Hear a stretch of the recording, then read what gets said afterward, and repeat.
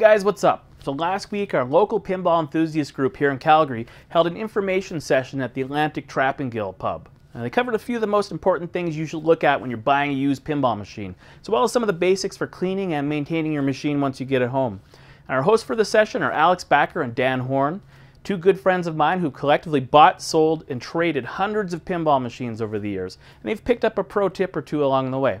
So let's get right to it. Here's Alex and Dan. Well, perfect. First off, we want to thank you guys for coming here today, to be here for Pinball 101, where we're going to talk about what to look for when purchasing your first machine, or what to look for and watch out for as a new pinball owner. So we really appreciate you coming here today. My name's Bakker. I think looking around, most of you know me, and Dan Horne, yep. long-time collector here, and yeah, we'll get started here.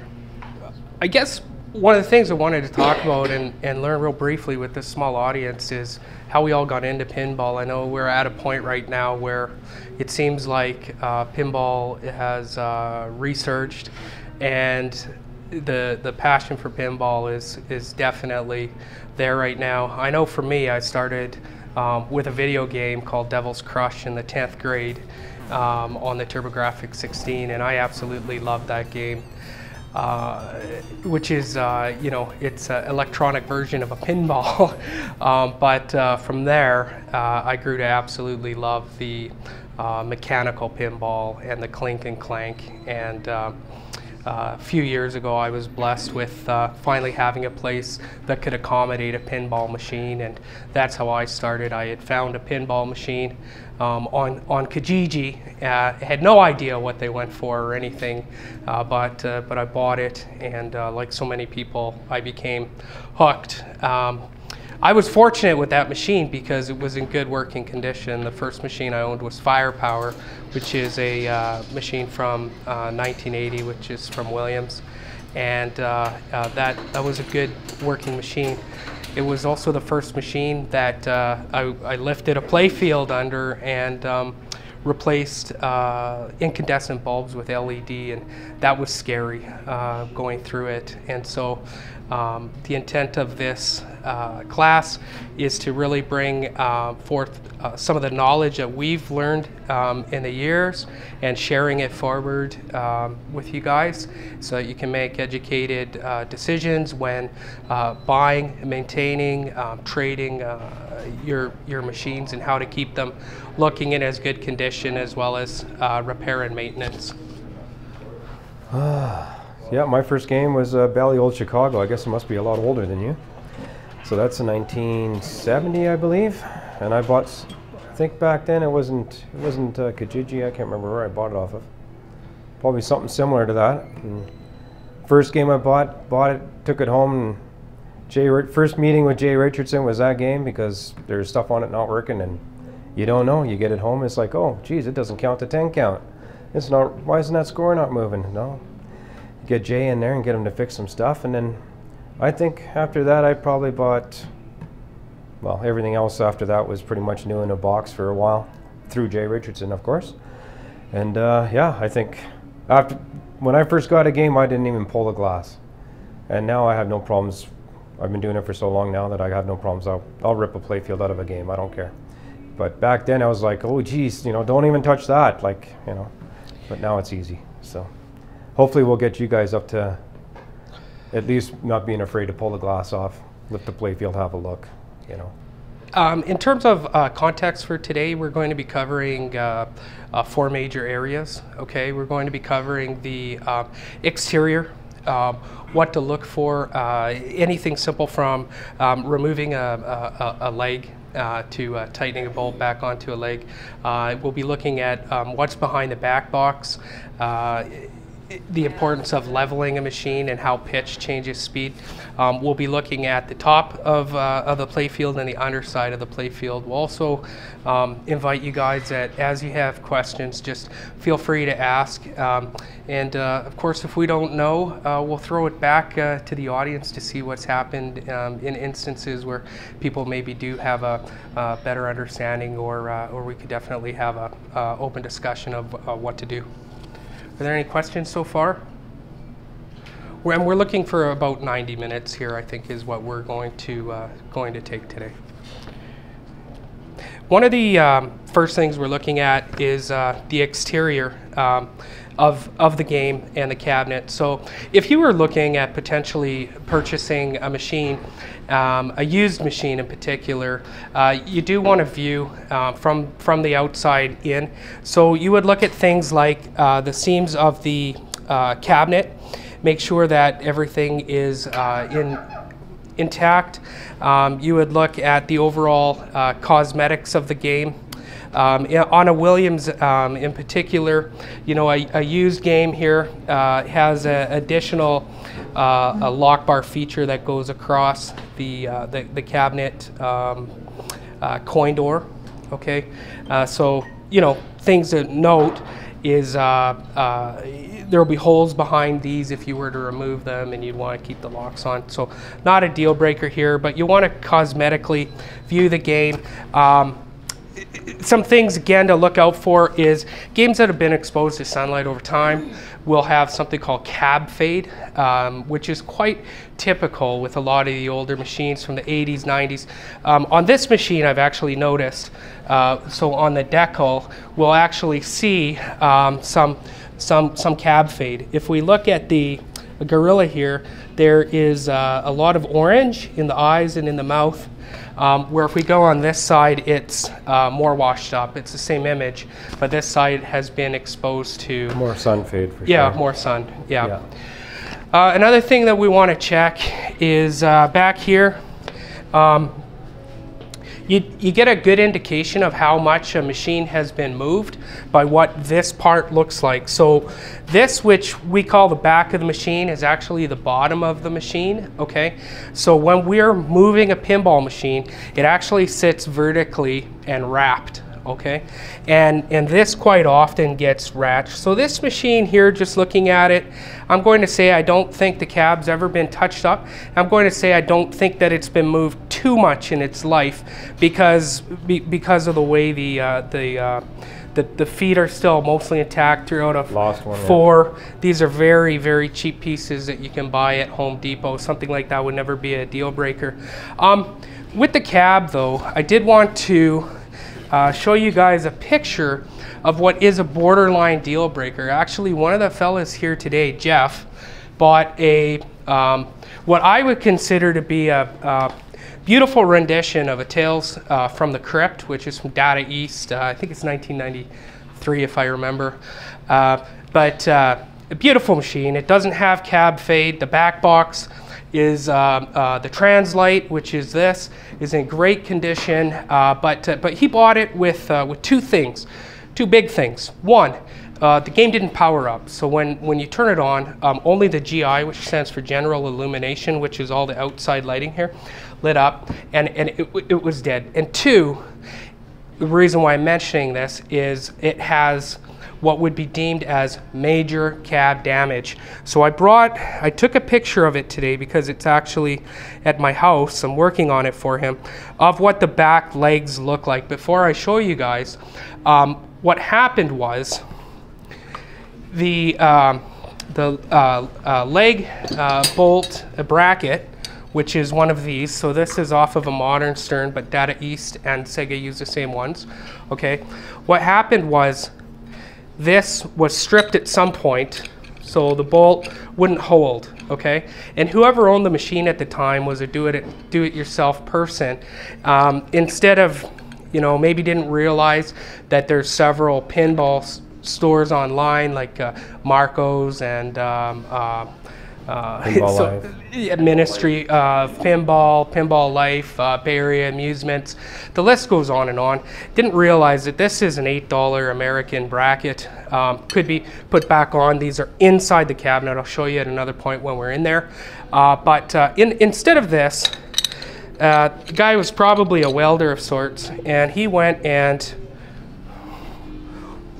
welded a big L bracket with all Robertson screws up it to get the leg back on, and he did it to both sides. So if you look here, right, if you look here, the damage to the cabinet is horrendous. You don't need to see this. And that in itself is a borderline deal breaker for somebody that would want it to sit nicely in their collection, right? It's going to require, obviously it's going to require new legs, it's going to require new leg brackets, and it's going to require some body work to fix that. On top of that, this machine has definitely been moved once or twice with the legs on, because you can't remove them like that. And they've further damaged the cabinet, which I don't believe would have ever been damaged before they did that hack. So the good thing with Calgary is we've got the Calgary Pinball Enthusiast Facebook page and website, where you know, you'll be able to reach out to people like Dan and myself, or many of us here actually belong to that you can reach out and ask, hey, where would I get this? What is this thing called? Somebody will know, and somebody will be able to help you, as well as there's Pinside with forums, so you could do a scream out there online too, and very quickly you're able to, somebody has had that problem and somebody knows how to fix that problem. So Pinside is also a good resource. But that's really an overview of the exterior of the cabinet in terms of things that I would look for when purchasing a machine. Do you have anything to add with that, Dan? When I'm looking at a game, first thing I look at when I look at a game is the coin door. Coin door is going to tell you how much abuse it's had over its lifetime. If it's worn completely out, you know it was played heavily. That's usually the first thing you look at. That's a great point. As soon as you pop open the coin door, if it's, you know, you get an idea right there how bad the condition of the coin door is, if it's really dirty inside and stuff. Other than that, yeah, I always look at the edges and stuff on the cabinets. We do know guys here that can restore cabinets. So if it's a game you totally love, it can be fixed and restored. Or you can buy new cabinets. They are available. That's a great point. As we're looking at this, I just noticed too that this particular machine is using these plastic standoffs. These ones are oversized to the leg, and they're great for several things. Do they protect the machine itself? I'm not 100% positive, because they're still against the decal or the wood of the machine. But what they're fantastic for is these particular machines, these and the WPC machines and the modern, more modern Stearns had decals with no protection. And what would happen is, if a leg got loose from people shaking it, it would actually move the vinyl decal and cause a lot of issues. We see that with a bunch of games. Fishtails, it's pretty common. This one, I know for sure it's on there because this used to be mine. And here we're seeing it's completely covered, right? And then they kind of evolved the standoffs, and in today's games, all games that are purchased in a box come with standoffs, and they look like this. They're actually screwed right into the cabinet, so these are free, and they're screwed in, and so the bracket, the legs themselves don't actually ever touch the bracket. They're brilliant.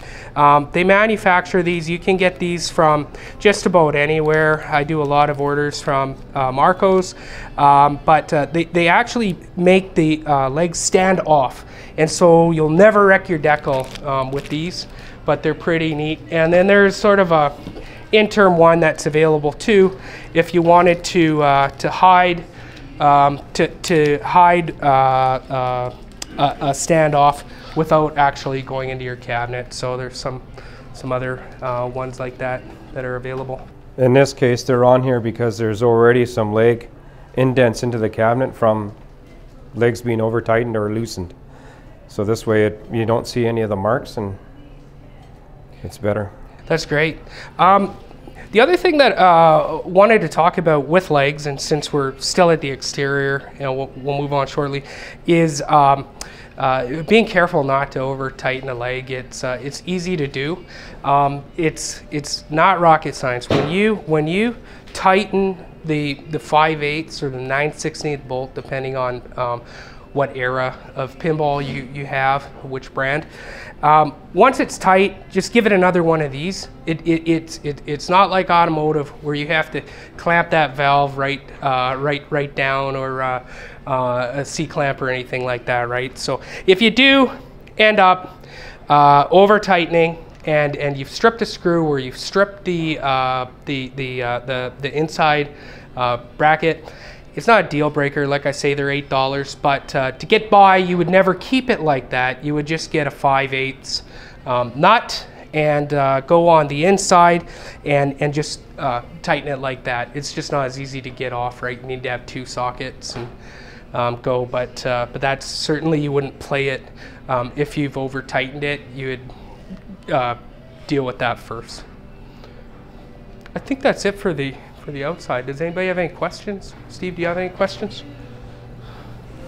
So when I have a machine at home, should I be keeping this covered, or just leave it out? I do, but I don't have 20 like he does, or 30. I just throw a blanket over them to keep the dust off the glass, that's all. Yeah, that's a good point. So in my collection, I'm not susceptible to sunlight coming in, so I'm not worried about cab fade at all. Except upstairs, I do have one in the kitchen, and I do keep that covered with a blanket. They actually have full coverage pinball. You can get them on Amazon. They're quite expensive, $168, but you can get a full cover that actually goes over like the barbecue covers, right?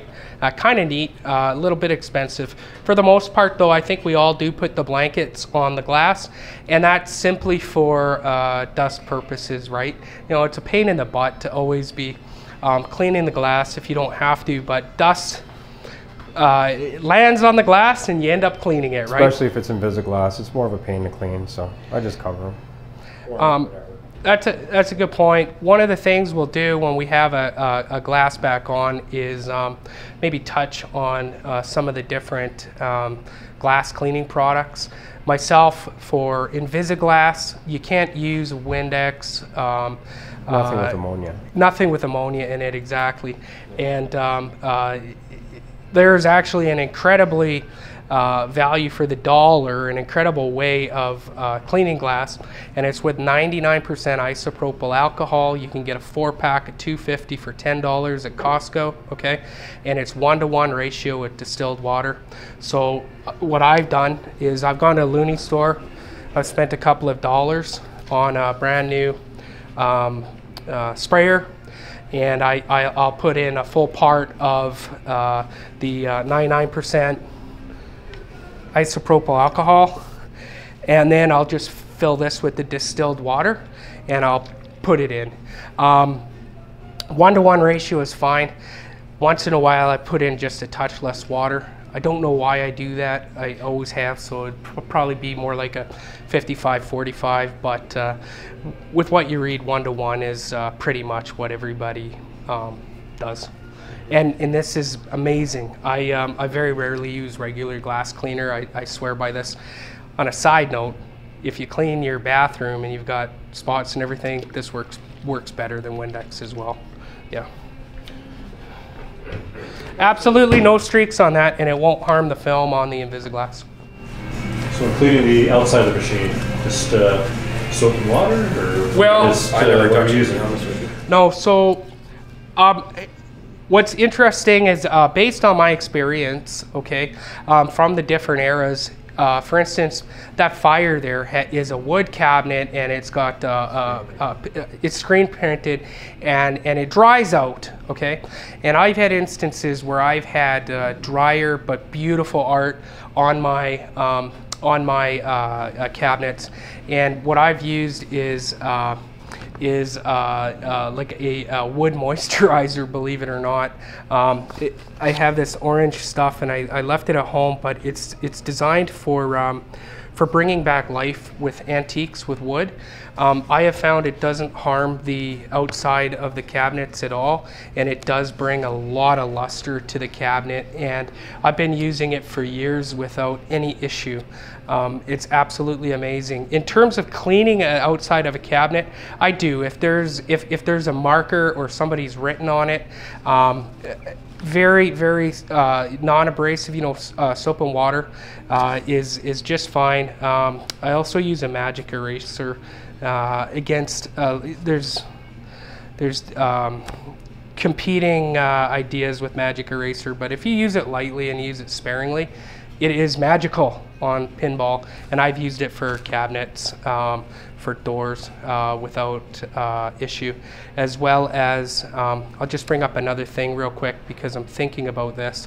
A lot of time different routers would put stickers here or stickers on their coin door, you know, 50 cents or insert coin token. You go to take those off and they're old. What a nightmare. It leaves a lot of gunk. And Superstore, London Drugs, Canadian Tire sells something called Goo Gone.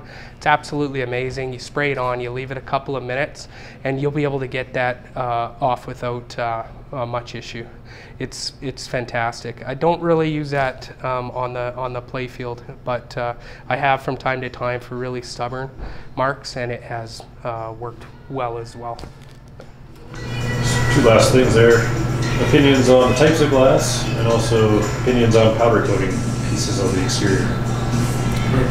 So for you guys, that's completely subjective to what you like, right? We're at a point now where people are getting a machine and being proud of a machine, and if you want to powder coat your rails or your door, your legs, your shooter rod housing, go for it. Right? It's usually done by automotive places, and it's not expensive. Even if you don't know the people, it's still typically about a couple $100 to not do. even. I myself, I'm a bit of a purist when it comes to what it should look like. In my head, when I think of a pinball machine, I think of a chrome or polished metal. If the machine comes out of the factory with a powder coating, you know, I'm all about that as well. But myself, and again, it just boils down to preference. If you want to do it, because not only is it a fun game, but these are pieces of art within your house. They're a conversation piece. They're an extension of the pride that you have for the passion that you have within the game of pinball, right? So I'm the opposite of him. I powder coat games. I brass them. I chrome them. Doesn't matter whatever the game is. My IJ's got all brass on it. Rails, hinges, lockdown bar, glass channel. Everything's brass. Legs. Any new game you buy these days, you can get a powder coated version of it. If you're buying an LE model, it's all powder coated. So yeah. I usually don't touch them besides what they come stock if they're powder coated already. And to that point, the sky's the limit for what you want to invest in a game. If a fella does brass or chrome everything, it looks fantastic. It does look amazing. And Dan has some absolutely fine examples in the past and present of games to just be absolutely proud of, right? This gun's a good point right there, because I've even black nickeled the gun on my IJ. Yeah. Right, because you know the years of wear that were on it before, gone. So. Now, in terms of glass, again, that's a preference thing. Sharing my own personal experience, the glass that comes with a machine is, for the most part, fine because it's tempered glass. When you're talking about a used machine, though, especially one that's been on site, they're scratched. They're definitely scratched, and this is where you have some options. Okay, any automotive glass place can order you tempered, reflective pinball glass, and it's totally fine. It'll run a guy $50–$60. It's not expensive, okay? But there are other options.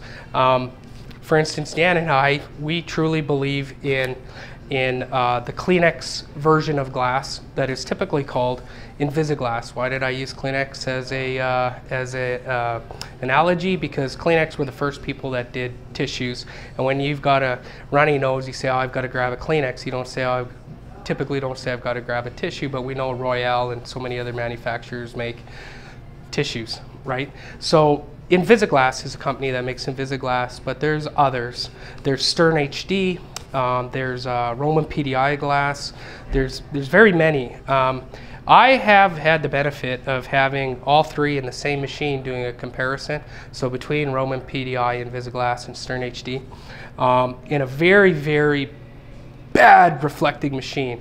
It's called Blackwater 100. It's from 1988. It was the first game that Williams fully built under the Bally name.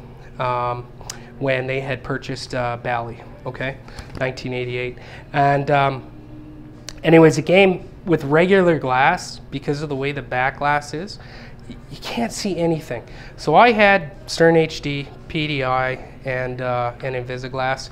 And again, it's my bias here, but I would have to say if a guy is buying invisible glass, Roman PDI, hands down, in my humble opinion, is the best. They're all roughly the same amount of money, followed by Invisiglass, and then lastly Stern HD. But if you talk about all three, are all three far better than the standard glass that you would buy brand new from an automotive shop? Yes, they're far better. So Stern HD is excellent, but Invisiglass is ever so slightly better in my opinion.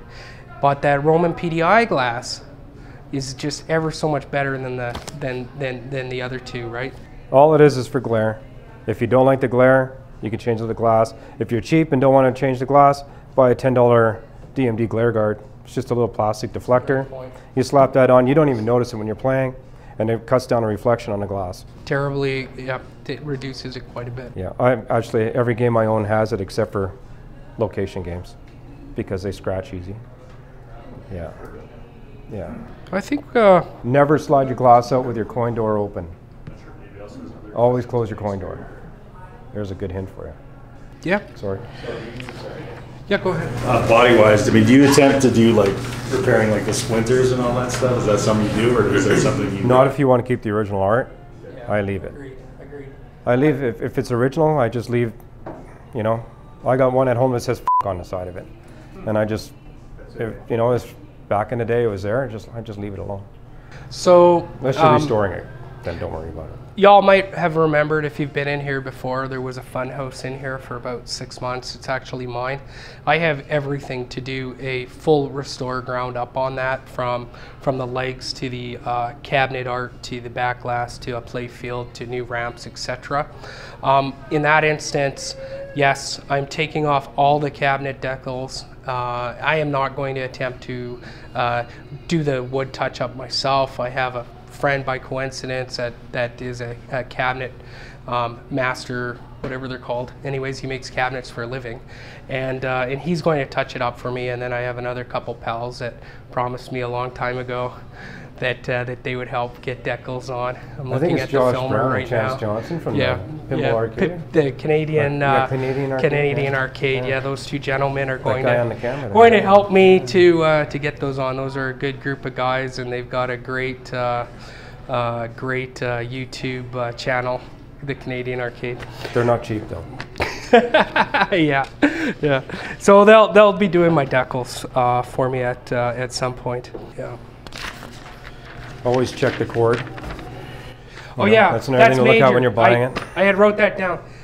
So games can act real funny, okay? And one of the first things you want to look for, and what I looked for on your machine, okay, was unplugged it and made sure that the ground is on there. If the ground is missing, the game may act funny. It's designed to have that ground. Cords are very cheap, and the end of the plugs are also very inexpensive. So if you need a new cord, that's fine. If you need a new end, that's fine. But if you don't have a ground, you need to have a ground on that game. They misact. Especially the old electromechanical machines are just nuts without a ground plug. Yep. So we're gonna.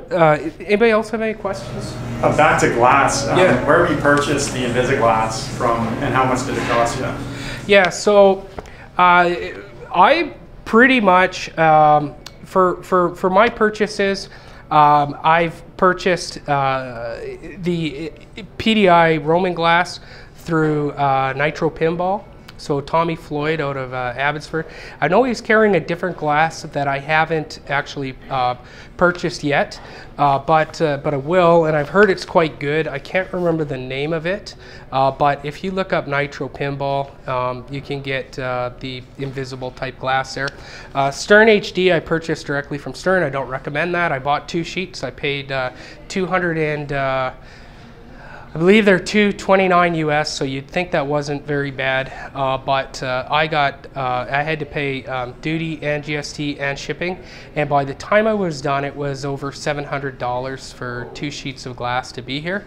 The glass that Tommy's selling, if he's selling it on sale, is $325. But if you have a machine that you're really excited about, Invisiglass is remarkable because you can literally, you think you're going to touch that playfield, and I highly recommend it. I've got probably about 10 sheets at home on my, most precious games, you'd call it, right? So.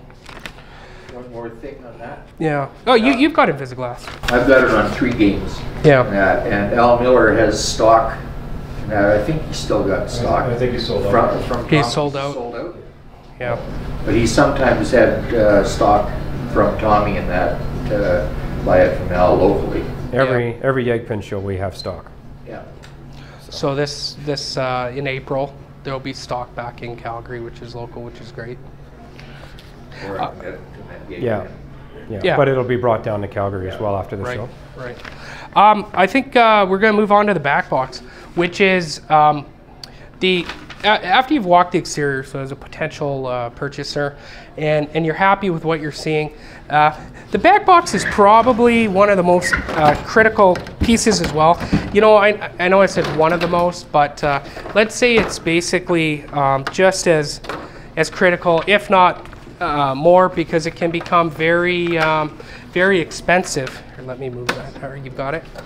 So, a couple things about this game right now that isn't typical. All right. Right now, this has a color DMD inside that is displaying a monochrome color, the color green, and I think that's likely because this game, I think, doesn't have color code. Am I right?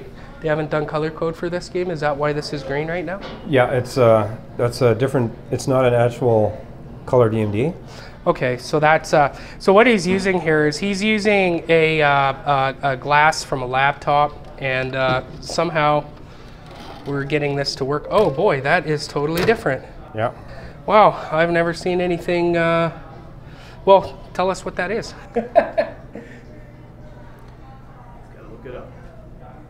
It's a DMD extender. That's what it is. So this is just a 15-inch or 17-inch, whatever size. It's actually, you can buy it as a kit. As a kit? Yeah, it's kind of like buying a color DMD.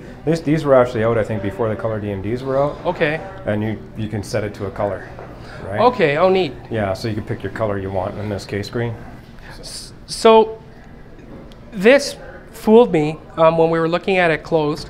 I thought this was from colordmd.com, and basically they've got software for a ton of machines where they've gone and frame by frame painted colors into the machine and then coded it for color.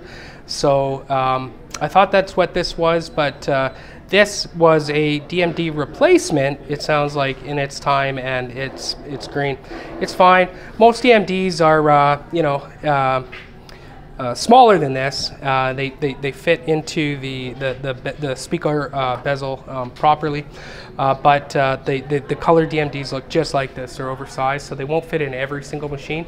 But there's LCD, which is what this is, and then there's LED, which is the native size, and these are all LCDs that are in here, every single one of them. Yeah, so The Walking Dead is is a LED. So I think, no, that every single one in here is LCD. So you can make the one difference if you're looking at a color display for your game, and a color is available. There's really two choices out there from Color DMD. They're the game in town. There's the light emitting diode, which is LED, and then our display, and then there's the dot matrix or LCD. And with the LCDs, you can make a flat HD-like look, which is what we have here on the LCD, both of these. Or like what's on Walking Dead over there, you can make it look like a normal DMD. With the LEDs, the benefit is you have perfect viewability from left to right because it's an LED. Each little dot is its own individual dot capable of displaying the colors, so it's perfect visibility. The downfall to that is you can't make a painted picture like that. It'll always look like an LED. Now, again, it's a preference thing. I started with LCDs. I only have one LCD in my collection. That's for the Simpsons Pinball Party because I have it like a cartoon. Every other game, though, I personally prefer LED, but it's personal preference, and I know a lot of people love the LCD, love the idea of being able to have that solid color. When we're back here, if we're looking at this now as a potential buyer, as a new buyer, there's a few things to note on here, okay? This here is called the CPU board. It's the brains. It's also really important that you check the battery, okay? So this game here, he's actually got a remote battery pack on here, and the batteries are sitting down in the box, where if they were to corrode, you're not going to get the corrosion over the CPU. Now, why is that a big deal? Because A, they corrode. I guarantee you Dan has seen probably 100 instances, as have I. And when they corrode and the acid leaks down, it creates nothing but problems, absolutely nothing but problems. It's like a pure cancer for the board. You always end up typically replacing several parts. It works for 6 months and it fails again because it's just been eaten at, okay? So that's a big deal. But Rotten Dog makes replacement boards. They're not that much money. I don't remember, a couple hundred US, eh, Dan? 400 for that one. For this one? Yeah. Is it 400? Well, this one. No. This Oh one, yeah. But I mean, the CPU is a couple I think. hundred, right? Yeah. And that's a couple $100 touch. You have to keep in mind shipping and exchange. So $200 US is really about 350 Canadian by the time you're done, or if not more with shipping. So there's a lot of us we put on remote battery holders. Super simple. Basically, if you're uncomfortable soldering or anything like this, you can buy something like what Dan has here, which is somebody has made this. They've got two battery type things at the 2 points that are most important. And actually on this game I'm looking, there's been corrosion on this battery pack in the past, right? But he's lucky it never got onto the board, okay? But you can buy remote standoff battery packs like this, what Dan had, so we just plug this in, it's down here is where the batteries are. Or for a couple of dollars at a place like B&E Electronics, this is what I do. I typically, so this will house 3 batteries, or if it's a 4 battery pack, you can put a diode in place with the ribbon pointing at the power. Basically what I do is I just take this, I put Velcro on this, and I'll take it and I'll put it on the side like this, and then I just tap into the board. So if you have soldering skills and you feel even quasi proficient, this is something that somebody who's a quasi solderer could actually do quite easily. You go to the 2 main points, which is here and here. Either on the front you can take it, or from the back. I usually take it from the back, and I just put this on like this, and that way if there is any problem, it's not going to damage the board. There's no chance of it damaging the board. And with the Velcro, it's easy to remove. But another rule of thumb is I just always take a Christmas break, and I replace all my batteries over Christmas break. And if you do that, I don't believe you're ever going to get corrosion if you use, you know, a name brand alkaline battery such as Duracell or Energizer. Yeah, Dan? Yeah, as long as you do it every year, you're fine. Yeah. This already came. It already had it on the game. The guy had already put it on there, so. Another thing to look at and to see what kind of problems the game has had is the driver board. And this here is a driver board. Now, Dan has a replacement driver board from Rotten Dog, which, yeah, will cost you $500 landed by the time that you're done, okay? I know this because I opened one 4 days ago. It was $494 after it got here, okay? But I can tell you a story about what happened with his old board. One thing, I can see that the general illumination Molex has been replaced at least one point, okay? Meaning it heated up, it melted, it malfunctioned, something happened there. So a sturdier one's been put on. As a potential buyer, you'll want to look at these, which are called transistors, and just see if you see any color variations, because quite often these will go, what these do is they make all the coils work or things fire, and if there's a different one on it, you can see it's safe to that there's been board work. The other thing you want to look for is any burns on the surface of the driver board. Are there any burns? Because that's another giveaway that there's been an issue or there may be an issue, okay? Is there anything else to add there, Dan? So you're at the guy's house, you power it up, everything's fine. I just want to point out that when you get home and you go to power it up and it's a used game, my recommendation would be, before you start playing the heck out of it, to just verify that all of your fuses are indeed the right fuses. Old routers were notorious for overfusing. If they were out of fuse, they would bump it up by 1 or 2 amps sometimes, and that can cause damage and does cause damage. In my experience, I will tell you, out of say 10 machines that I buy, when I actually check the fuses, out of those 10, at least 3 or 4 will have a wrong amperage fuse in there, whether it's lower or greater, but more often than not, it's greater. Or tinfoil. Different things, you know, and that's a good point. Yeah, aside from there, I mean, we've got what, a soundboard on there, and you know, you can see it's working. On these, on this version of driver board, it's awesome because it has LED lights for each of the fuses, letting us know that everything's working as it should. So eyeballing this with a modern board in it, this game looks good to go. Inspecting all the Molexes, which you would do, it looks awesome. No issues on the boards that I can see, and I would be quite happy if I was a potential purchaser for this. Now, to talk about, would it be a deal breaker if this was all corroded and it was a machine that you wanted, and you know, the cab is nice, the playfield is nice, and you like the machine and the price is right? You need to factor in replacing that, but it's replaceable, and most things are repairable. So keep that in mind. I wouldn't necessarily say that corrosion all over this is a deal breaker, but again, could it be a deal breaker in a game like a Williams Contact from 1980, where the boards were actually, they kind of interfered with each other, and they had pins that the boards went right on top of each other, and there's corrosion and it's going down 2 boards? That could be a deal breaker, because that could get expensive. And the game's not worth much. Yeah, and you have to factor that in, right? You know, what's the worth of the game? Yeah, good point there, Dan. Does anybody have any questions with what's behind the back box?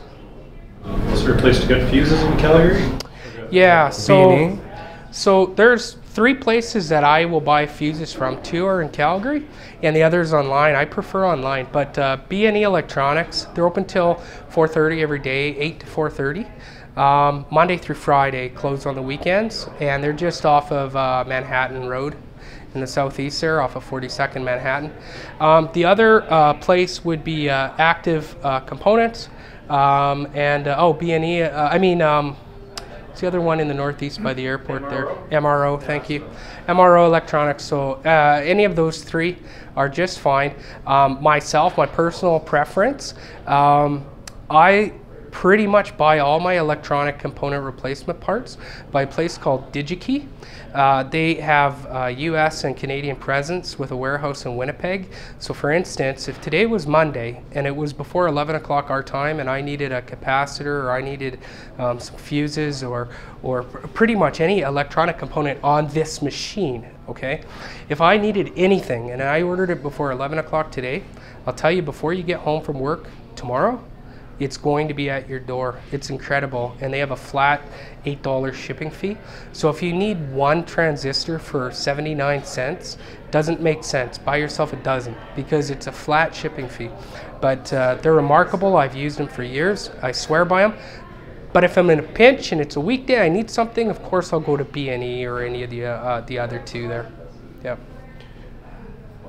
There's also Mouser electronics online as well. They're also good. I created an account with DigiKey and they're fantastic. They've got a tremendous amount of parts available, typical replacement parts, electronics related. Is there anything else on the back box? You know, one of the things that I'll just quickly touch on is the speakers in these machines. They're all cheap, but pretty much everywhere will sell better speakers, like speaker fidelity kits. You can buy them pretty much from anywhere, like Pinball Life, Marco's, etc. Bay Area Amusements, and they'll definitely add oomph to the game. So Tommy has them too. Nitro. Oh yeah, yep. Nitro as well here in Canada. Where they're super awesome is things like in a DE game, Data East. They were stereo games, and they typically, most Data East games had great soundtracks in my humble opinion, and so they really shine in those machines. I'm a DE fan, you know, right, Dan?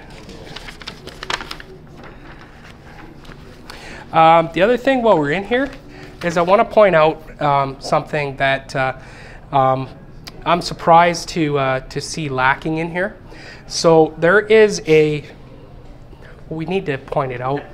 There's a back box latch on the Williams games and on some other games, but they're not on all games, okay?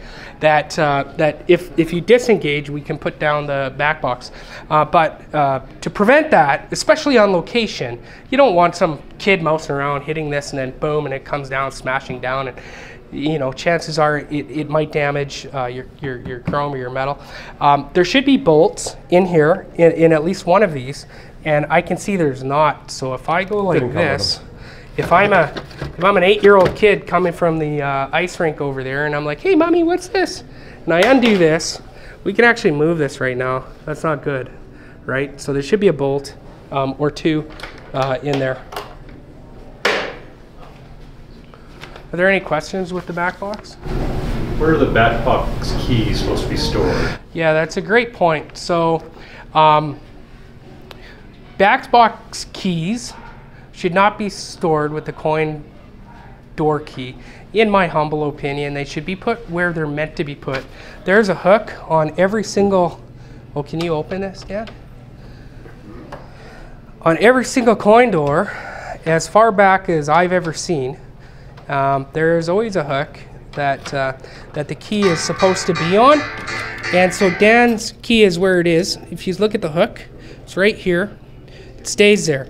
Everybody knows it's there. Don't put it on your key ring. It's just not a good idea. And I'll tell you why. If you do need to drill into this, at least you've got the back box one, and you don't need to bother getting specialty bit drivers to undo this and get at it, which you can totally do. We had to do that in the case of Jeff's. We were locked out of that, so we just got the specialty bits or torque securities, and I think a T15 or something like that, and had to go in and get at it like that because somebody didn't put the key back. Not Jeff, but somebody didn't put it back, so it was a bit of a pain in the butt to deal with. Is there anything else there, guys? Playfield topside. Dan, did you want to take this one? No, go what ahead. to look You're for? doing good. We can get maybe we get Scott on that one. Playfield topside. Yeah, Scott, if you want to chime in, for sure. We've got Scott Glauser here, and he has done a lot of playfield swaps. Yes, actual swaps. Yeah, playfield swaps and touch-ups. But with a playfield, when you're looking at a playfield, nothing would be a deal breaker in terms of the wear on the playfield if you wanted that machine and you liked it and it played. A deal breaker on a game would be if a ramp is simply missing and that ramp is not available. That is a deal breaker, okay? If something major for the gameplay of the machine is missing, I would consider that a deal breaker. If you've looked and you can't find it, it's typically a deal breaker. But in terms of a playfield, visual inspection of the playfield definitely should indicate sort of the amount of wears and how the machine's been maintained. Things to look for. Does everybody here know what playfield planking is? Okay, so playfields in time can dry, and the artwork, the paint, can get like spider webs in it, okay? It's called planking, and if we look at my diner over here, there's playfield planking on diner, but not a deal breaker. So right here where it says extra ball, where we don't see the mylar, and you see all the lines in the paint, do you guys see that? Can you guys see that? That's planking. Now, if my game didn't have mylar over it, protecting the playfield, that whole playfield would be planked. And plank is usually a precursor to having paint come off of the playfield, all right? So I have some planking, but it's due to its age. Now, the way that I've been maintaining that is I've been keeping this waxed, and with the wax, you have a protection, and it adds, obviously it adds moisture and a protection barrier to the game itself. So when you're visually inspecting a game, you can typically tell how the game's been taken care of by, is the game dirty? Is there a ton of dust, ball dust in here? Are there lines going, like this right here is ball dust, what we're looking at, okay, but that's totally removable. A wax will completely remove that, right? That's a week, by the way. Yeah, yeah, and but you want to look around your ball locks. Is there wear? You want to look and just get a good idea of the condition of the machine by how the playfield looks. Typically, if you're going into some guy's house and he has a clean playfield, and you look and the rubbers aren't cracked and they're not falling off and they're not rotting, it's usually a good indicator that they've maintained that machine. And usually when you look in the back, you'll see that the back is good, you'll see the cabinet's usually good, and that's a good indication. On the flip side, I've been to people's houses that have no idea, lots, that the glass actually comes off. We've got rubbers sitting on the playfield, rubbers that have rotted, we've got rubber dust, we've got ball dust, we've got just crap everywhere, wear or nowhere, and that also is not a deal breaker. Okay, because really, if you've got a game that the glass hasn't come off and it's filthy, that filth is quite often a great barrier for the wear. So in instances like that, you really want to be prepared to invest some time in taking the top side of the playfield apart and giving it a really good clean. Cleaners that I use on playfields, so I pretty much use 4 things for the playfields. So I use simple green. It's really non-abrasive, and it's totally okay to use on the or ammonia free. This is oh, you got Novus? Okay, so I use simple green, and it's great on the playfield. The Novus cleaners, there's Novus 1, 2, 3, 4. I use those too. Before I ran out of my Novus, I was using that, and this is what's in here, but just take note, it's called Novus, and it's not expensive. It's about $11 to get like a Novus 1. Yeah, so I'll use this to clean the playfield. I'll also use Mr. Clean magic markers very sparingly. I don't really moisture them with water though. I'll use Simple Clean or Novus to get them wet and then go. Water is a little bit bad on the playfield because it's wood, but again, as long as you dry it off, theoretically you'd be okay, right? So that's that for the cleaning the playfield. This stuff here, the CP100, this stuff here is like magic too. You can get this at various places, Ministry of Pinball, Pinball Life. Pinball Life still carries this, right? Yeah. And this is a liquid, but it's also a cleaner and a wax. This stuff is amazing. If you're having friends over and you want to give a quick clean because you want to impress them with your new machine, you can just put this stuff onto your cleaning rag. You put it on, you give it a quick wipe, and then you take another clean microfiber rag, and you just it'll haze just like wax, and you give it a wipe down. This stuff is just it's fantastic, absolutely fantastic. The other thing that I use though. I've used this since day one, is the Mother's Carnauba wax. It goes a long way. Like I've had this one at least 2 or 3 years, and I still have a lot left in it, so it goes a tremendous way. The downfall to the hard wax is you got to be careful when you're at things like star posts. Like you can see hard wax is used on this playfield, and you can see you can get it in the star posts and stuff. That's just more cosmetic and being conscientious of when you're cleaning it, right? But basically I use these cleaners in conjunction with a magic eraser, and typically when you get a machine home, the things that you're going to want to do to a machine is inspect the rubbers right away. If it's an older machine, go out and buy yourself a rubber kit for it and be prepared to replace those.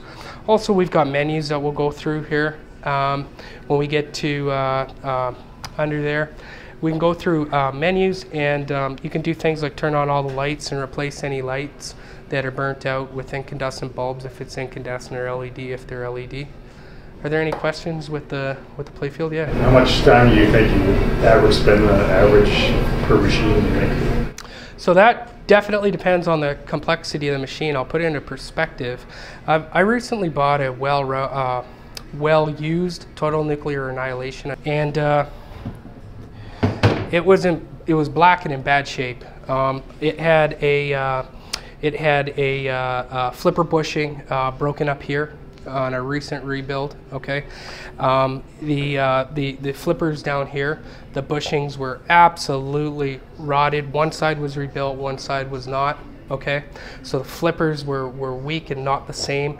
The rubbers were competition rubbers, but they were worn completely out. Okay, and the game itself was black. It was black under the plastics, it was black on the playfield. It was absolutely atrocious.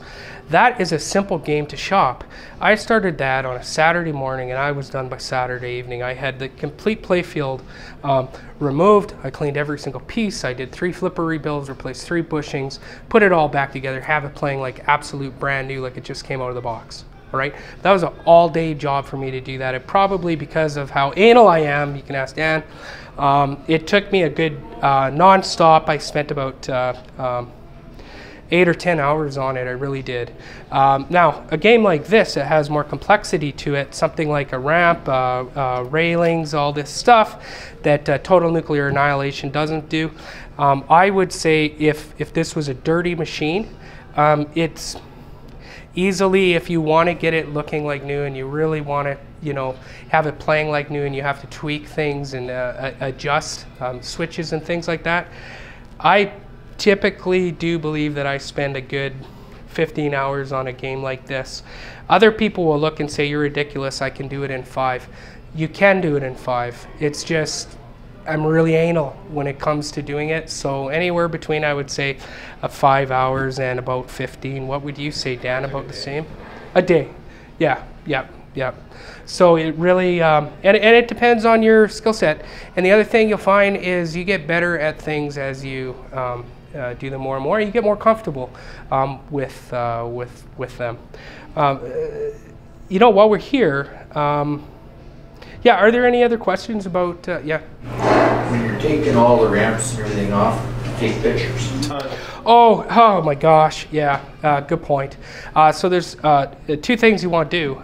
You need a magnetic tray, absolutely you need a magnetic tray, okay? Go to Princess Auto, buy a 3-pack, they're like $7, all right? Those are your best friends, they have rubber on the bottom, because all the screws that you're gonna get from a certain area, you're going to put in that one tray. So whether it's posts or anything, as well as the ton of pictures, okay? So if we were to take apart this area, just say I've taken this off, I've got all these bits in a tray right now, I would just take this with the tray and I would dump it over here. I've got tray number 2. Now I'm going to attack this area, and when I take out those screws and whatnot and I've taken pictures, I'm going to put those pieces into tray number 2 and so forth, right? Another thing, there's no science to it, but I never just shop a machine. So I will either start based on the machine and the complexity, either at the very top and move systematically down, or I will start at the very bottom. Okay, so at the skirt and move systematically up. I do not go here and then here. It gets confusing, and you don't want to do that. But at least the way that I've done it. Anything else there, Dan? Do you have anything, Steve? Anybody? Why the pictures? Is that just for before and after? No, well, it's cool for before and after, and it's great to show people before and after because their mouth will drop. I've seen it lots. But it's actually because you've got 2-3 bolts, you've got 2-3 different size of the hex posts, and you're like, oh my god, which one's where? And because of the pictures, you're able to say, okay, this one goes here, this one goes here. You see, here's an example. These are 2 different sizes of hex posts, all right? And if you had more of this on this game, here, here, here, here, the pictures come in very handy. You go, oh, hey, this one on the left is smaller than this one on the right, or vice versa. Therefore, I'm 80% positive it's this one, right? And when you start putting something back together and you got it wrong, oh, it's frustrating when you've got to go back down and you go, oh my God, I forgot to put that part on, and it's a critical piece. You got to go right back down and do it, and so that's why the pictures are good, and putting portions of the playfield aside together. So other stuff we had on our list here. So ghosting, what is that? Yeah, so ghosting is something that we see when the clear coat has lifted from an insert. Would any of these games have ghosting? Oh, Spider-Man. Maybe Spider-Man. Maybe Spider-Man, because it's a modern stern, may have ghosting. What that is it's literally, it just looks like a piece of fog in the insert, and it's not really repairable. I don't think. Somebody correct me if I'm wrong. You just live with it, but ghosting happens. How about this here when it flickers? Is there any way to fix that? Or that's a version of ghosting. So that's from, yeah, that's not the same as the ghosting insert ghostings that you see when the clear coat separates. But what this is the LEDs are really sensitive to voltage, and pardon me. That's power saver mode. You can turn that off. Oh yeah, perfect. So. There you go. After 15 minutes, it drops to a power saver mode on here. You can actually adjust that time, and that's what we were seeing there. But with the LEDs, it's a prime example of some games actually the lighting breathes in and out, especially the old Capcom games, and LEDs can be really challenging to get to those levels. Right here, you're seeing the different. It's ghosting by breathing right now. It's flickering instead of smooth, going in and out really smooth. LEDs have gotten way better. Actually, Scott Glauser carries LEDs, and I would recommend anybody that's looking to LED a game, go through Scott. Jeff, remember I said Tales from the Crypt? The bulbs are $1 a piece. I buy all my bulbs from Scott. Your game will be completely outfitted with Scott's bulbs. They're excellent. They're in this game. They're in my game. They're in this game. They're in Whirlwind. There are probably some in here, right? So okay, and they're in Fire as well. So you can see that they're excellent, and we're all collectors here, all of us, and they're great. You can't beat it for $1 because you're looking at more than $1 US per bulb, anyways, when you get into a 2 LED bulb normally online plus shipping. So it just makes sense to buy local, and Scott has boatloads. So no matter what you need in any color, whether you want a soft white, a cool white, a clear dome, or a frosted dome, he'll have them for you. So everybody should actually grab Scott's information if you don't already have it. If that's something that you're looking to purchase, just buy your lights locally. You can't go wrong. You absolutely can't go wrong. Shooter lane. Oh yeah, so Pictures of that on yeah. So when we talk about when we talk about like how much a game has been used, shooter lane is a pretty good indicator by the wear that you see right here. So there's a cliffy here protecting this portion, but people show that because when a game has like virtually no plays and home use only, that portion just, it takes forever to wear down. But if a game is used lots, it's been on location, you get a real good indicator. I wish we had Monster Bash still here because you'd have a really good indicator of a game that's been played over and over. But yeah, so actually if we come over here, this game, you can actually see it. It has been played a boatload, get it? Fishtails boatload. And we can see here things that to be cognizant of. This particular game has problems with the inserts. So the inserts have raised and you can see wear on the playfield at the inserts, okay? You can see just from inspecting the game briefly that there's wear on the boat as well, which is a second brief playfield here. You can see wear on a decal, so you can figure that this has been played a lot. And another way to look at that is to look here at the shooter lane. We can see there's wear on both sides of the wood. There's dirt, if you guys come see that. And this game is a good candidate for a playfield swap because the cabinet is in great shape, okay? The back glass is in great shape. The topper is in working condition. They make reproduction playfields for this, and this is a game that people like and people want. So if you're going to keep this in your collection, awesome. It's a great game. It's a playfield swap contender. If you're going to sell it, it has really good resale appeal value, and a playfield swap would just make this game absolutely spike in its worth. As a matter of fact, Scott really loves this game, and he has everything to do a full restore on this. So this game will be fully restored at some point because he's sharing it here at the trap so people can play right now, but this is going to end up in his collection as a collector's quality game at some point. But right now, because it's a great game, it's fun, people enjoy it, it's here for people to play and enjoy. Oh yeah. So Mylar, a lot of games come with factory Mylar. It was an option back in the System 11s, I believe it was an option.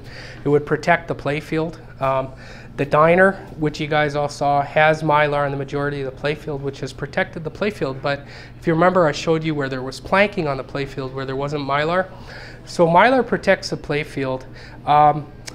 There's certain places too where you might want to add Mylar, and you can buy Mylar by the inch, by the foot at places like Marco's. I normally have a big roll of Mylar that I can't find. I've recently used it on 2 machines. I have no idea what I did, but this was one piece cut left that I did find.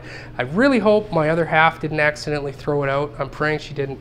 But what Mylar is it almost looks like a tape, but it's very protective, and you can put this in any high wear spots, and you could cut it to shape. There's also Mylar you can buy for games that you could put over, but you have to be really careful because if you put it on wrong, you go to bring it up, you'll rip art off quite often. But a game like this, if it didn't have a Cliffy protector and he did want to protect this ever so slightly, you could put a piece of Mylar in the shooter lane, definitely right where the ball exit is of the play field. These tend to typically wear. My recommendation on any new machine, especially a new stern, would be to take a piece of Mylar about this size and you put it in the shooter lane, right? the ball exit out of the play field, and you put that on because that's going to protect clear coat coming off. It's going to protect the wear. I don't know what's with the wood. They just don't seem as solid anymore. I've heard that the clear coat they use is more friendly than it used to be, but a downfall is it's slightly softer. I have no idea if that's true, but it does appear to be the case because I do notice that the newer games, Ghostbusters and after from Stern, tend to be more susceptible to wear. Yeah. So moving Mylar, you had a little piece you wanted to take off. Yeah. So there's really two ways to remove Mylar, and that's with ice, like a can upside down, freeze spraying it. Yeah. Or so an air can upside down. Or I have only ever used heat, so I use a heat gun. So I make sure that any plastics which are in the area are removed. And I only use freeze spray. Pardon me? I only use freeze spray because you don't want to hit the insert, heat up the inserts or whatever too much. Yeah, and they're the paint. They're both good. So I've had a lot of success. My thing is don't remove the Mylar because you're going to take off paint likely. If you don't need to remove it, don't remove it. It's a pain in the ass, but Dan's removed it with freeze, and you've had good success, right? Yeah. Yeah, and then like you say, it depends on the game. If it's a really old game, it's better off to just leave it anyway. Yeah. Are there any other things with the Mylar? I've got a bit that's come up a little bit, so there's dust underneath it, so I might get it off and then just put it trim in. it. Yeah. So what I did. Okay. So if we come over here, all right, and we look at diner. Okay. So do you see where it says spot and food? Yeah. Do you see the food?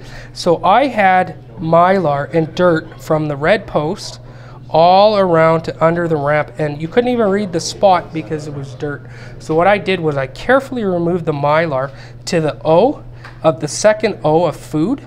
Okay, you can see where I've put a new piece of Mylar there, right? So I carefully removed the Mylar that was there. I lined it up with the post, and I put it as incognito as could be. I didn't remove all the Mylar off the playfield to do that. Make sense? Yeah, for sure. Yeah. So I didn't want that dirt there either. So that's what I did. You just need to be careful. Yeah. Another thing is Cliffies. So these right here are Cliffy rollover protectors, and this game was in pretty good shape overall for 1990, but there was wear at the rollovers where the balls drop out of the two ramps. And so what I did was I bought from Passion for Pinball, Passion for Pinball, from Cliff, where his Cliffy rollover protectors for here. He makes protectors for virtually everything and every game. So you can buy ones that they'll cover damage, and they'll also protect from damage. And there's nothing wrong with putting Cliffies on a brand new machine. If you ask me if I do it, if it's a brand new machine of mine and it's staying in my house, I wouldn't dream of it. But that's because I play less than 5 games a week probably on that particular machine. Probably I play 8 or 10 games a month. Doesn't need it, so I won't bother putting it on. If it's a game that's going to be here or on location, or it's a game that has wear and you want to cover it, Cliffies are a must. They're top notch. He's a great guy, and like I say, he's got ones for virtually everything. I brought a Cliffy specific Cliffy to show today, and it's for Lord of the Rings, and it's for an area that does wear. This is a Lord of the Rings Cliffy. So it's game specific, and it's got stickers on both sides here that you would peel off. You would use isopropyl alcohol before applying it, and you'd put it on. And here I can see it's held in place by 2 posts, as well as by the 3M sticker that's on the back. But it's great for covering damage. So under here, there's damage under here on this playfield, and I can feel that because I'm taking my finger and I can feel the wood is a little bit I don't know the word, toothed up or something, but the Cliffy covers it beautifully, and it just gives a beautiful look to this game. And overall, this game can be considered in excellent shape because the Cliffies are protecting that and have completely covered the damage. So that would not be a deal breaker. That'd be a deal maker. Somebody that cares about this machine wanted to protect that from further being damaged, and have tastefully put these on and protected it. So if I was looking at this machine to buy, I'd feel very comfortable right now with looking at this, looking at the cab, and looking at the playfield. We haven't looked underneath so far, but I would be like, yeah, this is a well taken care of, well looked after machine. In terms of pinballs get pits, and they're really responsible for a lot of the wear that you do see on a playfield. Pinballs are cheap. You can buy steel or chrome. As soon as I bought the game, I put new balls in. Any new Stern I buy, I leave them in the package and don't even use them. I buy different balls. Every single game, bulk. Every single game that I own, players or not, gets brand new balls immediately. Balls are cheap, okay? But basically, there's chrome balls and there's steel balls, or carbon steel balls.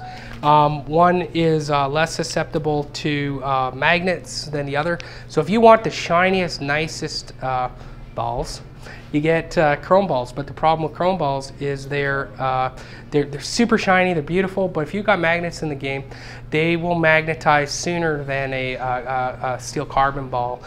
Both take a while to magnetize, but chrome, you're pretty much good for it magnetizing at some point, which then can cause trouble in troughs and optos with the balls sticking together and getting confused and you think your game's broken. It's just your balls are magnetized. You can ask Scott and I how often in the past we had to troubleshoot something like that, and it was the balls. Absolutely crazy, okay? So the benefit to carbon steel balls is they're less likely to magnetize, but the downfall is they're not beautifully shiny. So depending on the game will dictate which one you go with, and they're virtually about the same weight. One I think is like 2.8 ounces, the other one's 2.9, so it's basically the same difference. But for the price of balls, you buy new balls. The problem that I have found lately is I was buying balls from Amazon, which was great. You could get like 100 for pretty much, I think about $100 Canadian landed, which is awesome. But they've been out of stock for a long time, and I've been forced to order again from other places like Pinball Life and Marco's, and you know it's a little bit more money, but my recommendation would be to change them as soon as you get the game. As soon as you've cleaned your game, waxed it, it's ready to go, because there's no sense putting in the balls into a dirty machine. Just leave them out till you're done cleaning, waxing, it's ready to go, and then put in your new balls, call it a day. Should someone be taking the balls out before they put it up? Yeah, so there's several different methods. I always take out the ball. Did you take out the balls? I already took out the balls. Yeah. So I usually always take out the balls, but if I'm being ultra lazy, just shove your rag into the shooter lane, and the balls won't come out. But for most games, they have a trough and a vertical up kick, like this one, which moves quite easily, right? And with the game down, you just go flick, flick, flick. Or you can go into the menu and go ball eject, but I don't bother doing that. Oh, yeah, so on some games they can come out that, and that's atrocious, because when the ball falls, you're susceptible to breaking plastics, breaking plastic ramps. Some of these things you can't get, a lot of them you can, but some game specific you can't. How are we doing for time here? We're okay, right? 1 o'clock, perfect. So this is the underside of playfield cabinet, and there are a couple of things to note. Okay, most games have a power utility plug in them. This one is one as well. If you look at this, so this is a good example of you looking at this, and you can't use it as such right now, but anywhere including B&E make a little 6-inch adapter that you can plug into this and then have a power plug, a normal power plug. The reason why they put this on this machine is because internationally there's different plugs. So this right now you can't use, but it's a $4 piece that will give you a power plug on it, and then you can use that for things like soldering iron, right? Of course, it doesn't work if the game's unplugged. So Just on WPC 95s. Which the odd plug? Oh yeah. Most have a normal 110 plug, but on the 95s they were like this, and you could just buy that part. It came with one of the short plugs. Yeah. They have still. Yeah, quite often. Again, though, you can just buy that from B&E, like they carry it. Yep. So under here, we've got a speaker. We've got this here. Have you guys seen one of these? this will actually put the playfield up a portion, and it lands on right here, right? So if we were doing work where we had to, pardon my reach here, you got that, Dan? We can go like this. Gives us the ability to work back and forth, right? Under the playfield as a new owner, so say based on everything, you looked at this, you liked what you saw, it's clean under here, it's good to go. There's some things to talk about under the playfield and what to do here. So if we start down here, there's a tilt bob, and that sets the sensitivity for how much you can push the machine. If it's home use, I usually have my tilt bob turned quite far down. In a bar though, I'll have it turned more up. But basically what this bob does, it's adjustable from underneath. What this bob does is when the bob touches the metal, it'll give you a tilt warning. And games can be set to 1, 2, or 3 warnings. So the other problem is, a player like me that plays in the league, I tilt out a lot, but I'm never rough on the machine, right? I tilt because I do this so often, and you can see what happens. The game starts swinging, and the next thing you know, I've tilted out, especially on multi-ball. All these guys laugh here in the background here, but I do that quite often. Anyhow, so that's a tilt bob right there. You can adjust that when you go home. Things under the playfield though to look for that you'll see is coil dust, which is basically not really much on this game. So I'm fairly certain this game hadn't been played too much because of the condition of the cab, the condition of the playfield, the condition in the back box, the care that's taken. It looks like to me that it spent most of its life probably with a collector as opposed to on site, okay? And one thing we can see is that these are the original coils, but there's not a lot of coil dust. So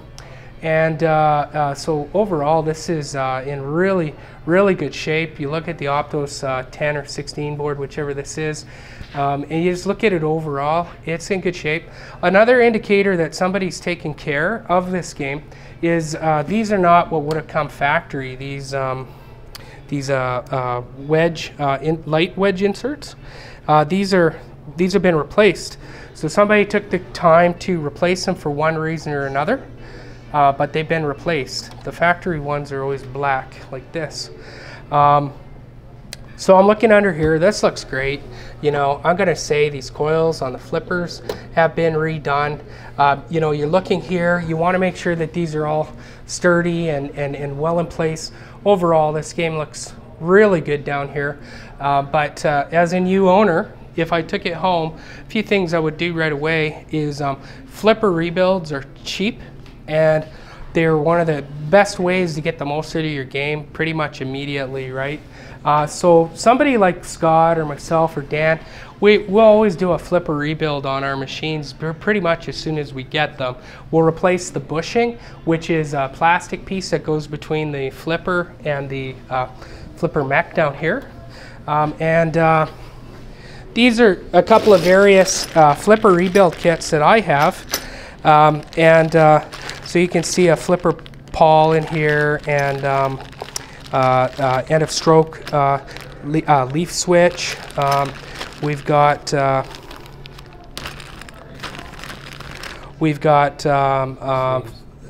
flipper sleeve bushings here, right?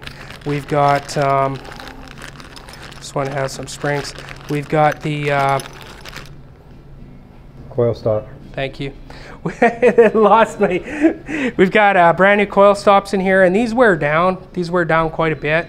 So they mushroom, and they really affect how far a flipper can extend and how good a flipper can be. I remember watching a Canadian arcade video, one of the first ones that my friend Josh did, and he had a Bullwinkles that had crappy flipper responses to Data East Bullwinkles, and he went and changed the flipper stops. I think I can't remember what else he did, but I particularly remember that those were a game changer in terms of how his game played.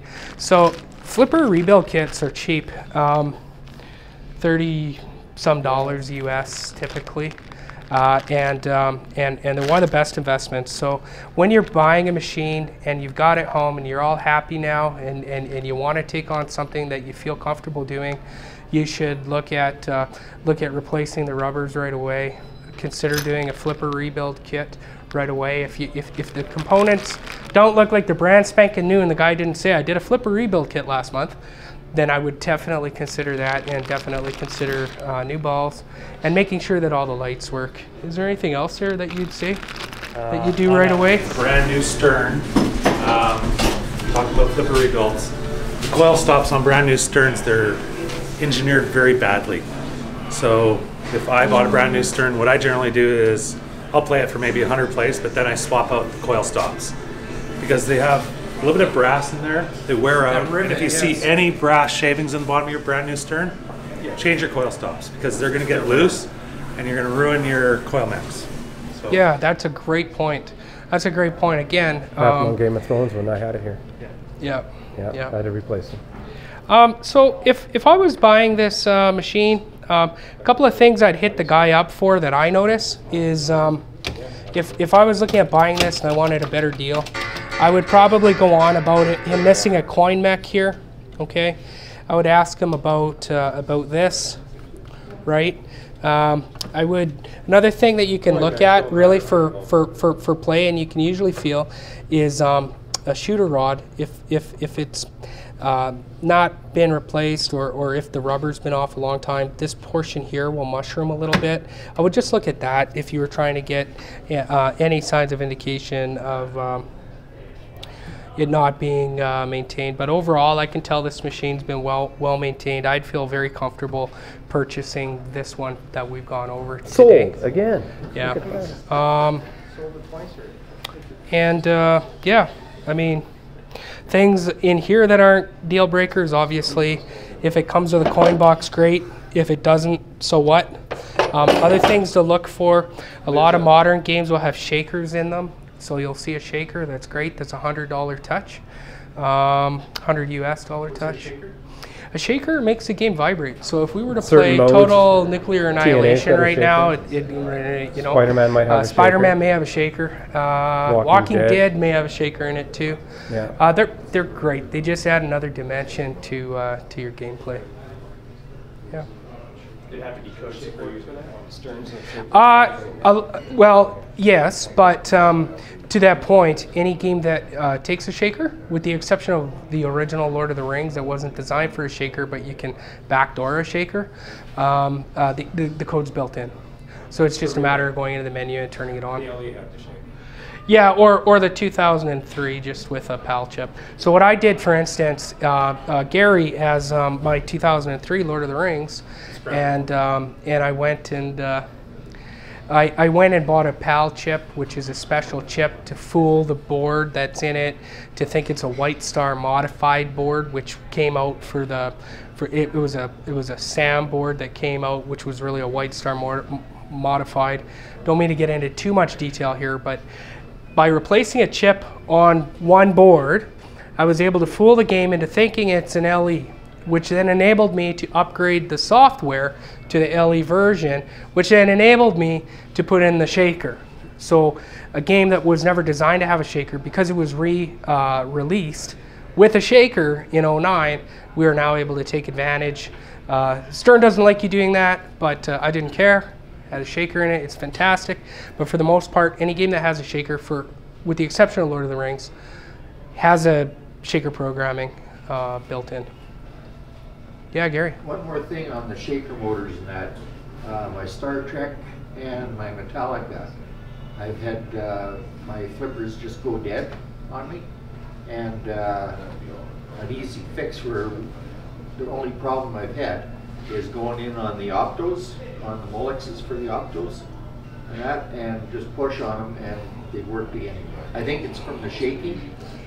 Yeah, sure. So it's rattled loose. So he's used mods and it just loosens it enough.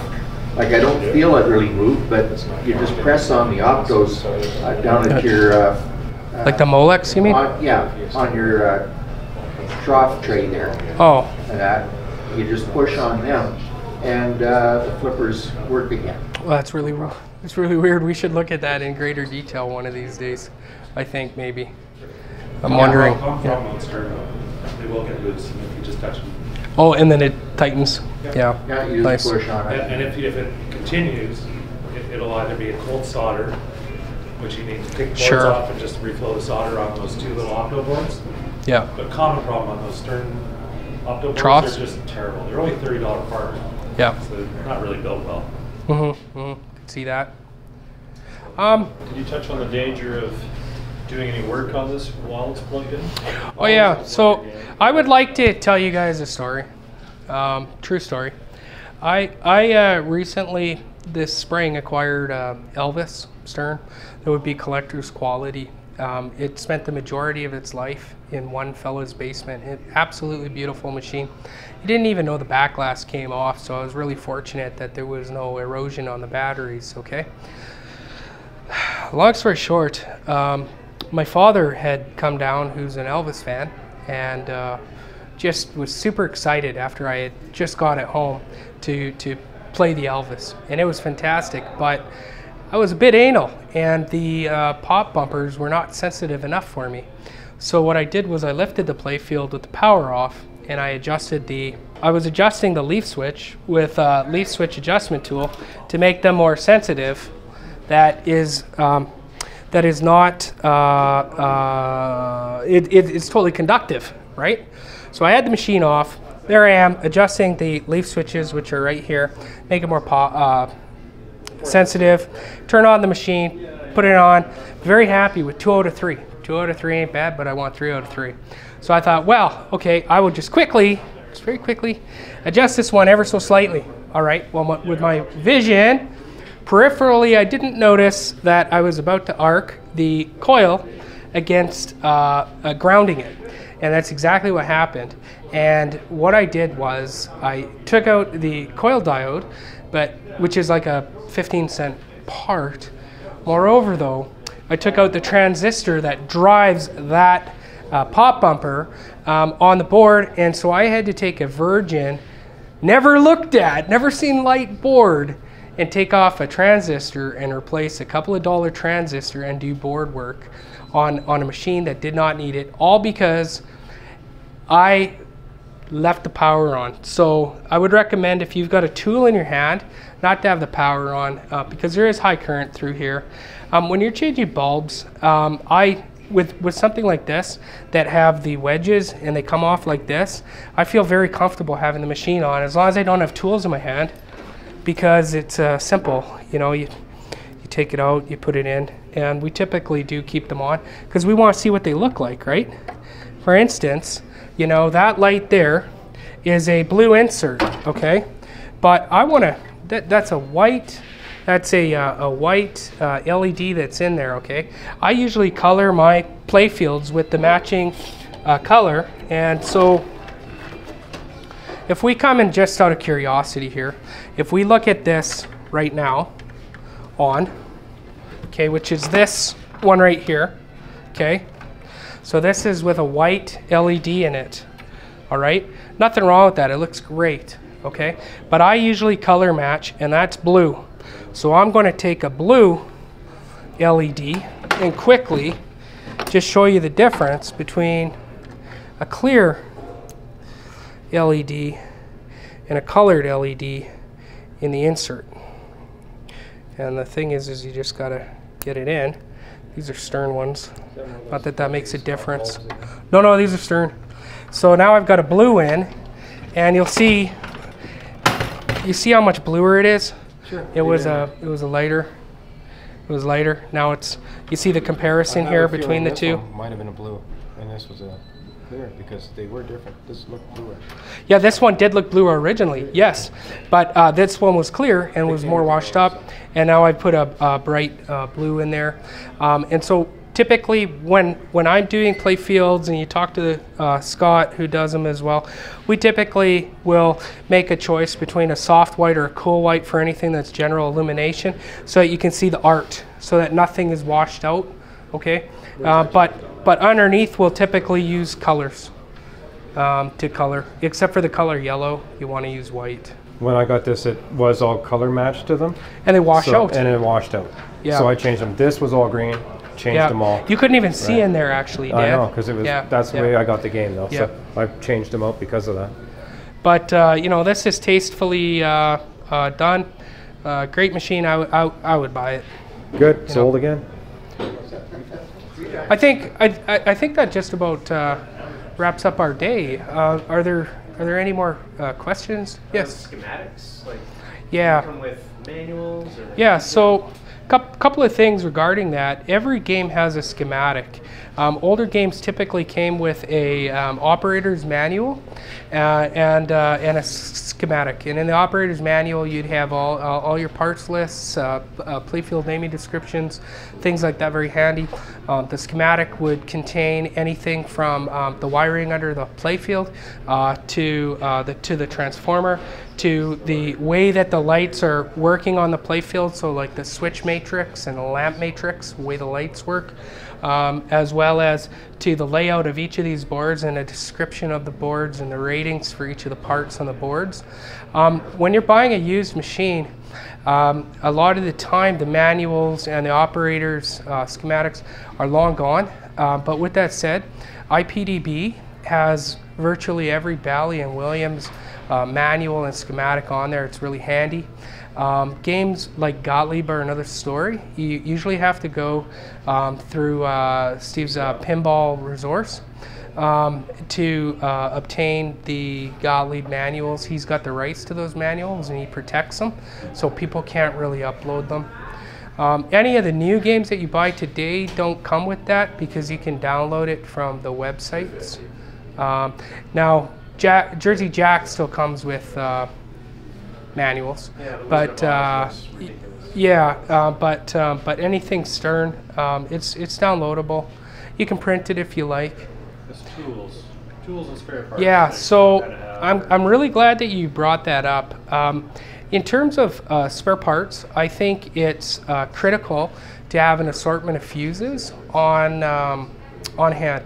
And a lot of games on the inside of their games, actually this one too, will give you a layout of not only what fuses are here, but what the values are for each of those fuses. So we can see F110, which will be on here, calls for a 4 amp slow blow 250 volt fuse. Okay, so what I would do is I would just take a picture of this. If you don't know, you know, take a picture of that, walk into B&E and say, hey man, I need an assortment of 5 of each of these fuses. Fuses blow for a reason, but sometimes, I swear to you, they blow for no reason as well.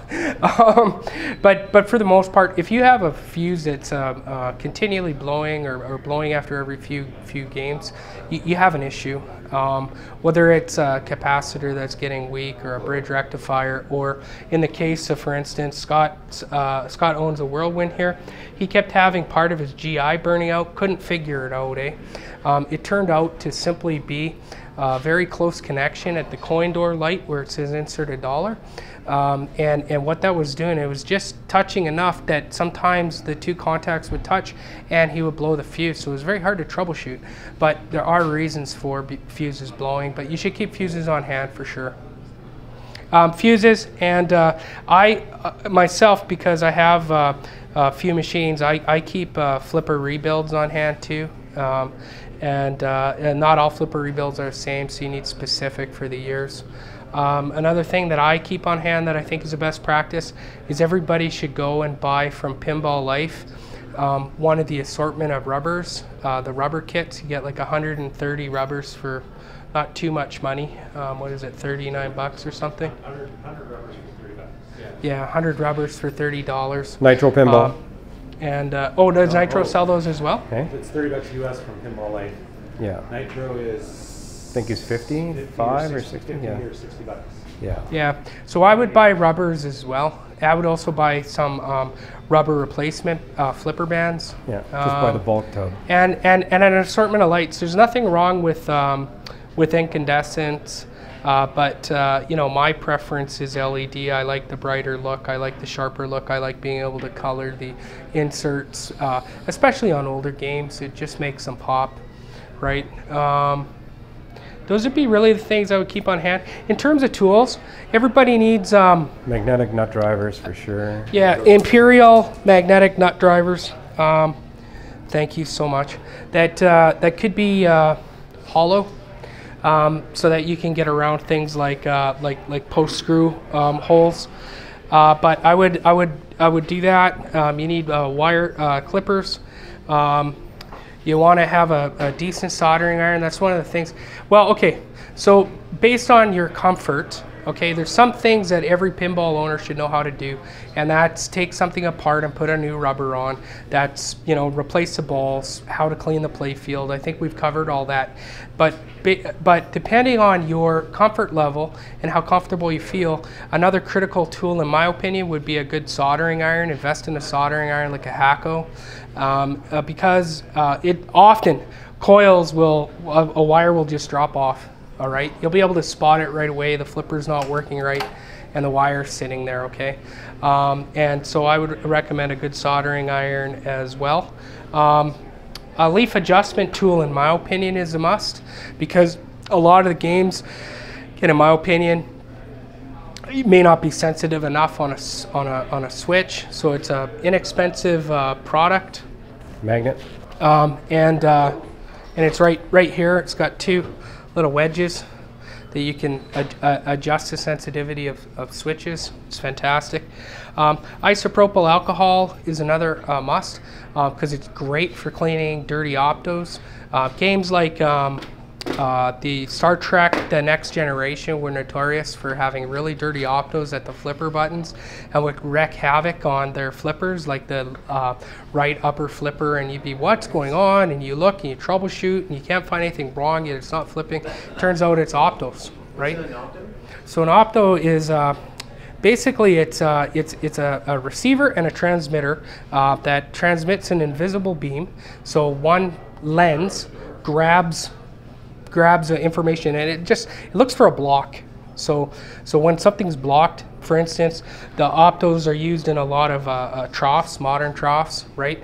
And when it's blocked, it knows there's a ball there. When it's not blocked, it knows there's a ball out, right? And optos, between optos and switches, they're used in everything.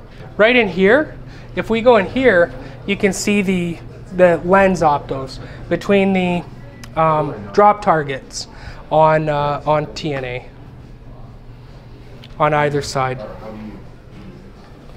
So when I got TNA a couple weeks ago, remember I said I shopped that. That's a good example of a game that, because of an optos issue, was playing absolutely unplayable and had no idea what's wrong. Is it software? Is it what?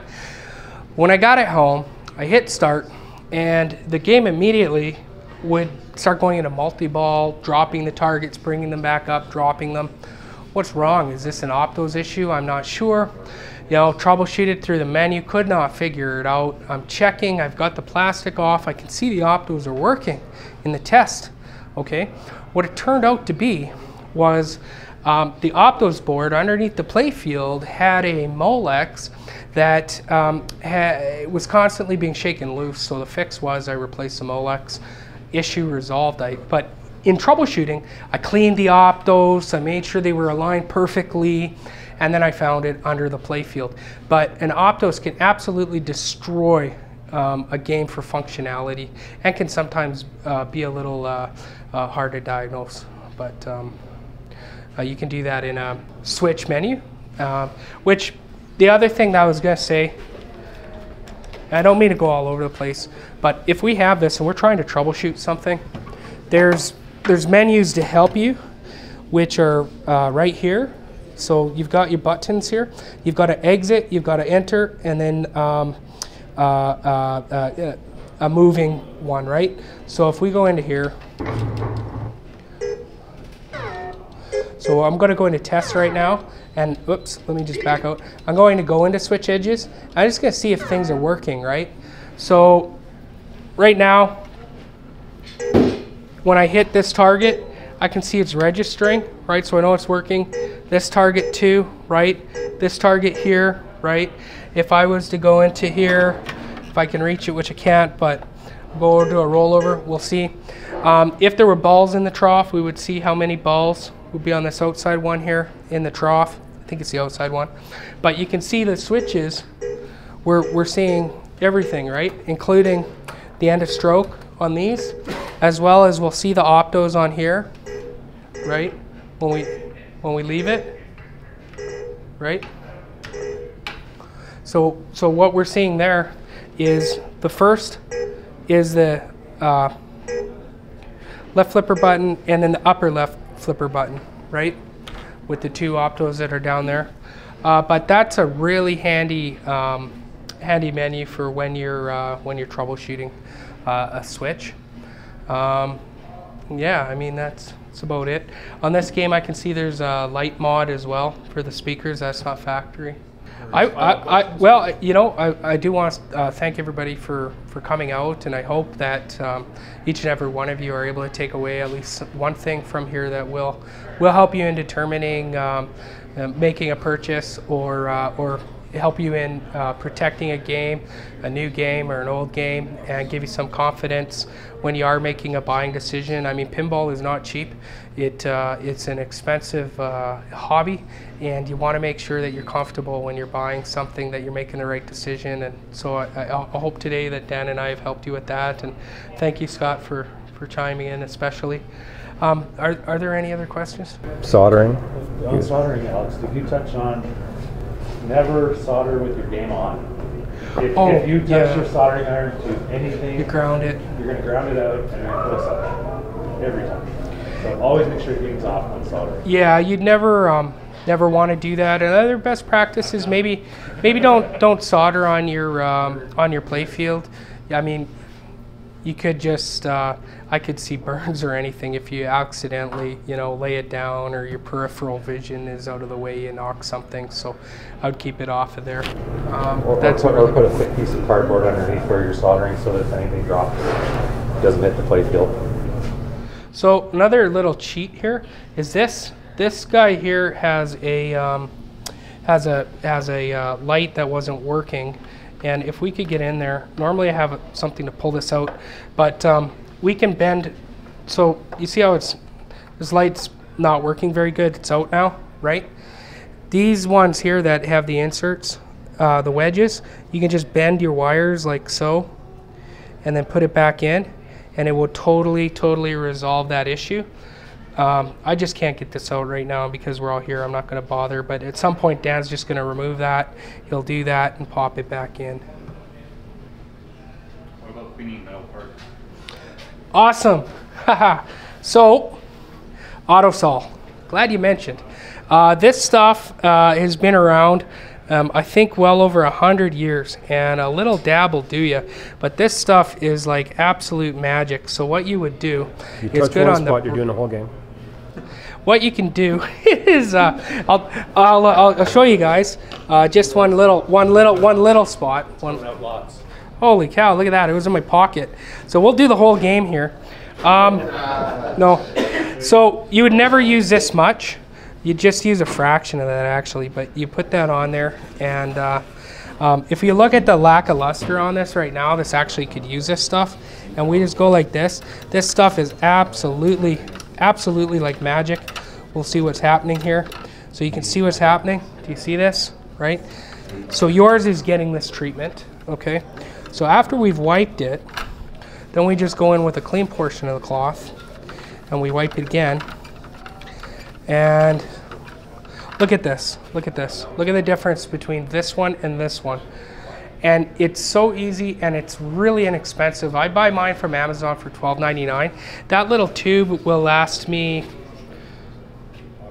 6 machines for sure, at least. Yeah, that's that's like with full habit trails and things like that. But yeah, it goes a really long way. If your legs start to rust, you could use it on the Lots of polishing. I Like recommend getting a sonic cleaner. Yeah, ultrasonic cleaner. Take a lot of the work out of the way. You can just then use the polish on the last. Just give it last sheet, but yeah. So if you're doing a restore, definitely ultrasonic cleaner is fantastic, especially for like nuts and bolts. You can even throw things like coils in there. It makes a big difference. the whole trough. Yeah, the whole trough. Yep. Yep. Just make sure you drive real well. But you can see, I mean, look at the difference here, eh? Maybe I should do, I'll do the other side. So we can see, yeah. So here, if we take that other, where did I put that? Here it is. So we should do that other side there.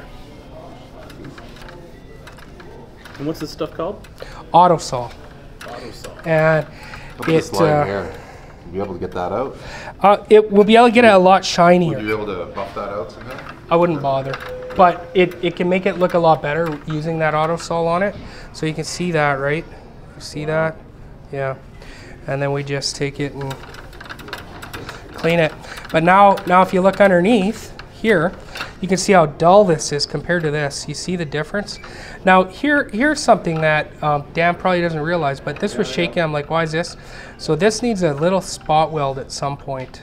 It's very minor. It's not a deal breaker, but he'll want to get that spot welded.